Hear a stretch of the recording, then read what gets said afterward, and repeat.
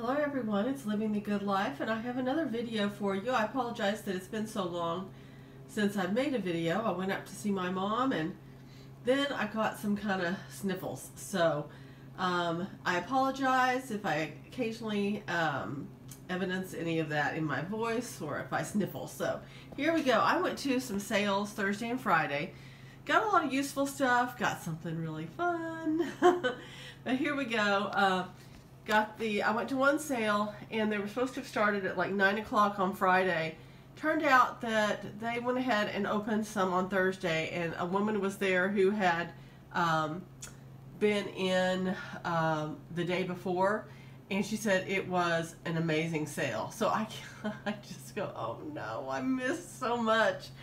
But I got this clever clasp, and so I spent $25, and then I spent, total of $25.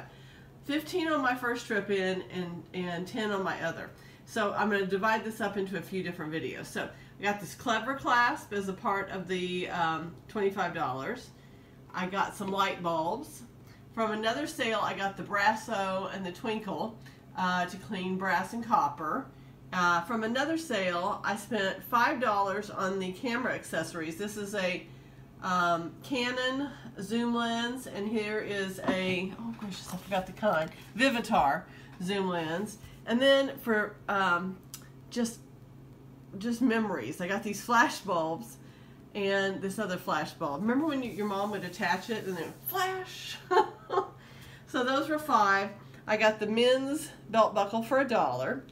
I got this Westmoreland candy dish with the roses on it, and you can see it still has the sticker. That's part of the $25. As some of you that have the eagle eye will realize, I did forget something last time. I got this, and it was less than $1 probably. It is a sterling silver pendant on a sterling silver chain that has a gilt wash on it. Let's see, I got the lacquered trays from the 80s still in the box. I don't think it's ever been out. That was part of the $25.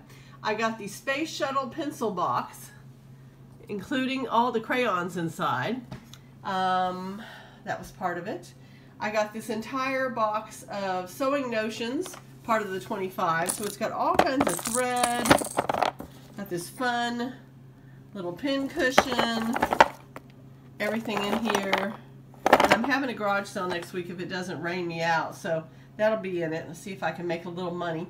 Part of the $25 also was a series of Christmas brooches. I thought this was really fun. And here's another one. Here's one that's one of those Russian ones. So pretty. Another brooch. And another brooch. Very fun. And I also found this. So this is those enameled sweater clips, vintage. Here is a whole box of Boy Scout pins. This is the only thing that's sterling. Don't even know what that is. But on the back it says sterling. And so there's a whole little box of those, part of the $25. And okay, I'll show you the rest of those later. Went to a sale last week, and the only thing I got, I ran in, there was 2 Magna Light roasters, but a woman had been there. I don't even know how early she got to the sale, but she was first in line, and she was juggling both of them, and we got behind a man who would not move in the line. And so we didn't have any chance of getting the second one. But I went back where I'd seen these as my mad dash in, and I found this one, sterling. It was $8, and for some reason the matching, whatever this is, it was $3, so it says sterling as well. That was fun. So for $11 I got a little bit of sterling. And then I finally found another piece of RS Prussia. This one is unmarked. It is the Cottage Scene Tankard. Brown is not my favorite color, but you know, what can you do? I thought it was fun that whoever bought this had this little tag on there, fragile, don't pick up by the handle, which is absolutely true. So it might, maybe it was in, that was the way it was in the antique mall. And as you can see, it's got these little shadow, almost like shadow flowers, but all the way around. This is like, I believe the ribbon and jewel mold.